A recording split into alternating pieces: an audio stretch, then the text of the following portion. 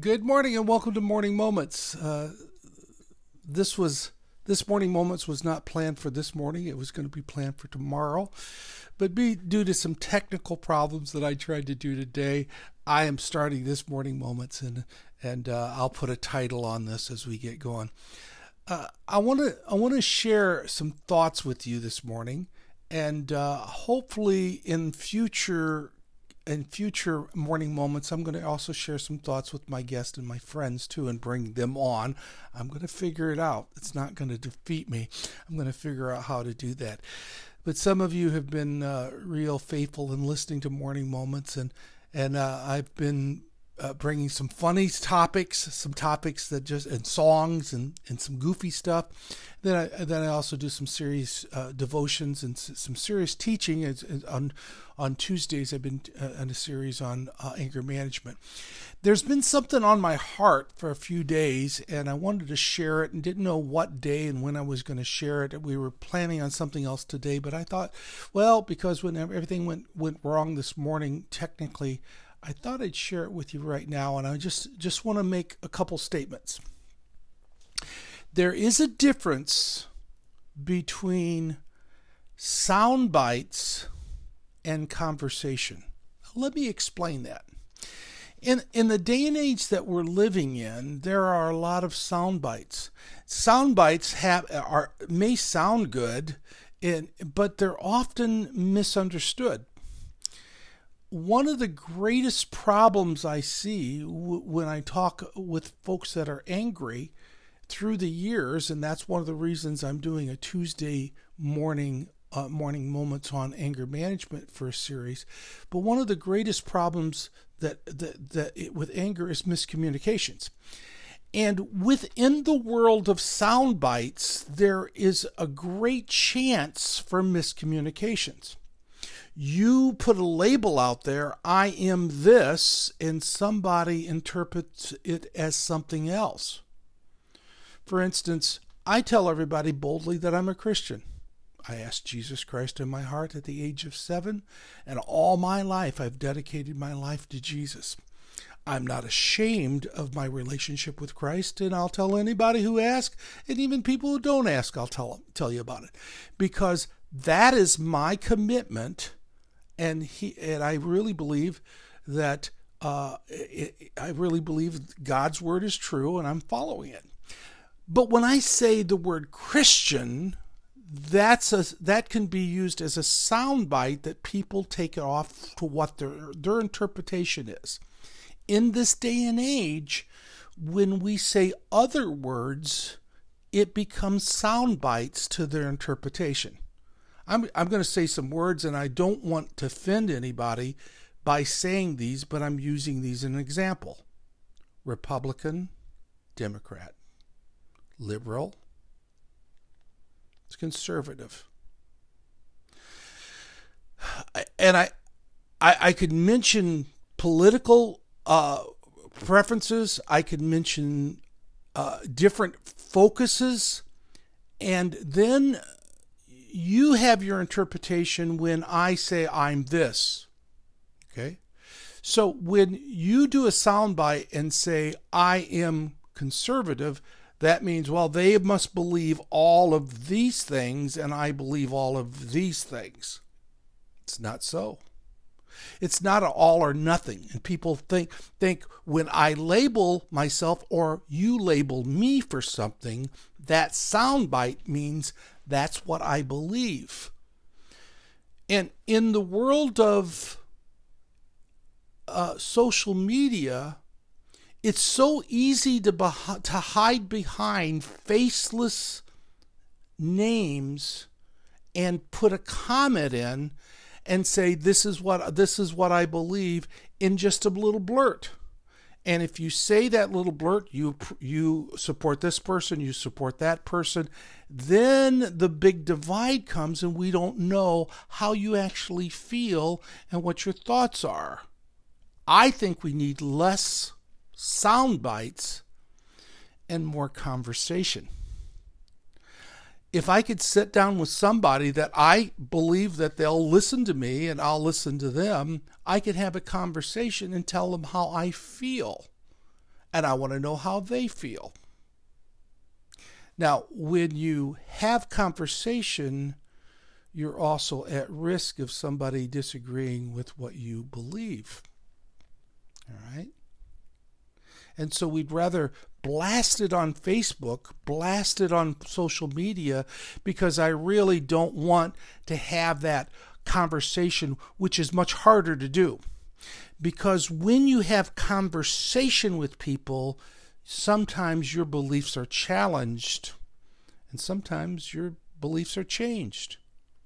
All right? When I hear that what folks are going through, and what either the pandemic or the issues of racism or whatever is the topic of today, what they feel about that, it's based on their background beliefs and their prejudgment, prejudice. Prejudice means to prejudge. Prejudice isn't always bad. Sometimes we think it is. But we prejudge the situation because of what we believe. Conversation is where we need to be. And conversation, you're right, makes us vulnerable. All right? And I don't want to have a deep conversation with people I don't know because they're going to misunderstand me. But if they're my friends, or as I talked about yesterday in my devotional, if they're my friends, I could sit down and talk to somebody about real subjects with a conversation and get to know how they feel and get to know how I feel, then I can gain something from it. But nothing is done, nothing is produced, nothing gets better with just sound bites. Sound bites can damage and kill. It could divide countries. It could divide families. It could divide individuals. It's divisive. So sit down and have conversations. Have conversations with people that are different than you. And say, I'm going to have a conversation. You're not going to like what I'm going to say. I'm probably not going to like what you're going to say. But can we agree that we need to hear it? I need to hear what you feel. Then when couples get together, as a psychiatric nurse, I've really helped a lot of people, done a lot of counseling with folks. And when they get together and have conversation, they have conversation that they talk about hurt feelings and talk about misunderstandings. And usually anger comes up, and usually it gets worse before it gets better. But you have to have candid conversations to do that. So I want to encourage you to stop the goofy, I'm telling you, stop the goofy sound bites that you've been doing, because all you're doing, it doesn't matter what side of the fence you're on, all you're doing with goofy sound bites is stirring up more and more hatred. Choose to make a difference one-on-one. Choose to look at somebody and say, are you willing to have conversation with me? Because I want to have conversation with you. And have conversation. Get to know people one-on-one, rather blasting the airways with meaningless sound bites.